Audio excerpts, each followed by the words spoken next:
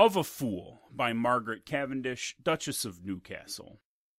I hate your fools, for they my brains do crack, and when they speak, my patience is on the rack.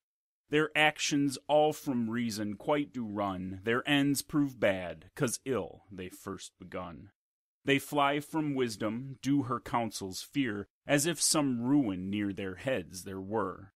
They seek the shadow, let the substance go, and what is good or best they do not know.